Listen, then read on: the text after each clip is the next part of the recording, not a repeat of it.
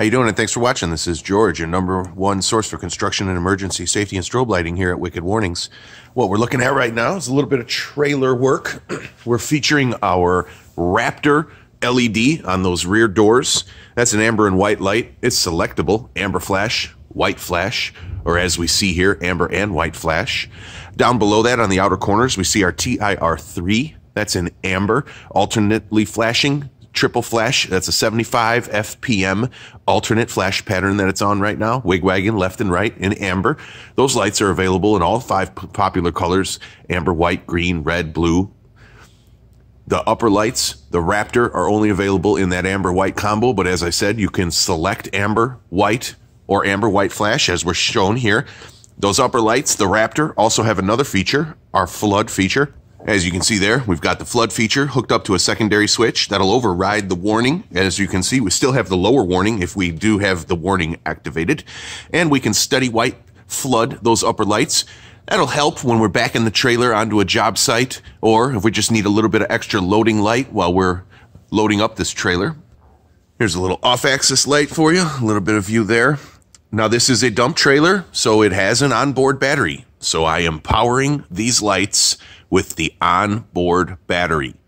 You can elect to wire these lights switched off the truck if you want on your own. This job, we are powering them right off of the tongue-mounted onboard battery with a simple push-button switch. One of our simple 3/4, or actually this is a rubber-mounted waterproof switch, one of our newest switches. Mounting was fairly simple for the Raptors. We stood them off with 10mm stainless steel hardware. We ran the wiring along the top of the body like that. Fairly simple install. These are placed right here, center door, customer's request. I'm not going to tell you how to run wiring on a trailer. I'm hoping you can figure that out on your own. It's fairly easy. Follow the OEM wiring. Down here, we've got our TIR3s mounted right next to the OEM marker light there. Mounted them vertically. Wanted to get these as wide as possible to give a good impression of how big the trailer is from far away. So that's why we put the TIR3s here. As I explained earlier, we're mounting everything right here on the tongue box. Inside this box is a battery. So we're powering right off of that battery. We've got 2 switches right here. Got a single switch. I set up an indicator light here. This is a dual color indicator light, custom item from Wicked Warnings right here. Now this is the indicator for our strobe lighting.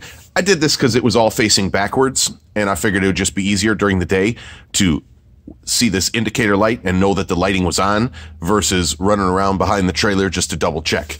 Now the secondary switch right here, this is for your flood white indicator. Actually has a white and an amber light in it. They're both illuminated, but it's hard to see right now because of the ISO.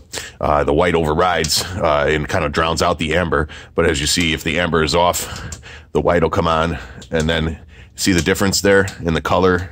So in real life, you can see both colors. The camera just has a hard time picking it up. Let me see if the ISO might be able to do something about that. No, I can't seem to get it picked up. So anyways, this is how we did it. Fairly easy install. Hopefully you can do something similar on your trailer. Check the links in the descriptions for all these parts. The description of this video will have 2 Raptors and 2 TIR3s linked in it so you can get these parts. I'll also link to that switch, and I'll link to that dual color indicator light. Thank you very much for watching Wicked Warnings. We'll see you on the next video. Keep us in mind that we're your #1 source for construction and emergency safety strobe lighting and equipment right here in Chicago, Illinois, shipping worldwide. Thanks again for watching.